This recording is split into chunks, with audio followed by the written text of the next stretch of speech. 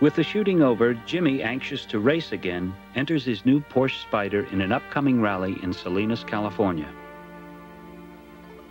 Friday, September 30th, 1955. Jimmy goes to Competition Motors to pick up his car, which he has named the Little Bastard. Accompanying Jimmy to the race is Rolf Wutherich, his mechanic. 5:45 p.m.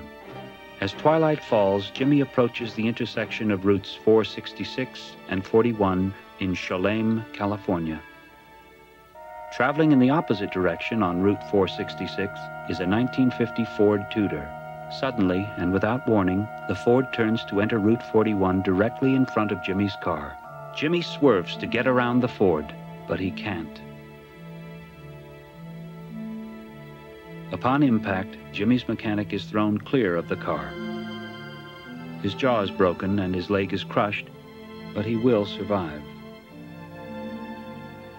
The 23-year-old college student who is driving the other car escapes with only a bruised shoulder and nose. Jimmy, taking a direct hit, is left trapped in the car with multiple fractures and a broken neck. His death is instantaneous. Because he did exactly what we would do with a racing car. We wouldn't slam on the brakes and hit the car head on. He pulled his stern around to get around the car, just like a normal race car guy. And by that time, he had come to mean a great deal to me. And he always said that his greatest fear was riding. On the night James Dean died, artist Kenneth Kendall began working on the statue that Jimmy had wanted.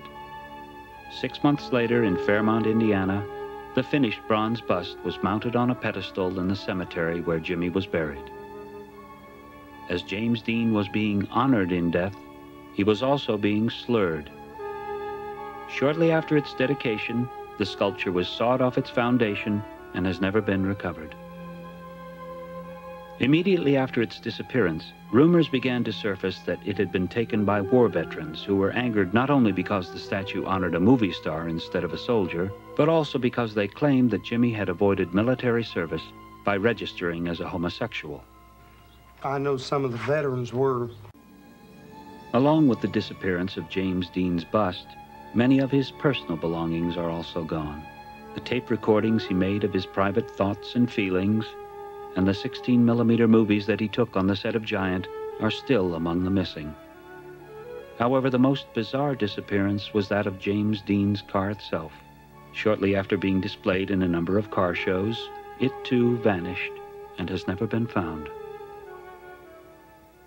No one knows what would have become of Jimmy had he lived. One can only guess. What we do know is that James Dean was one of our most gifted actors.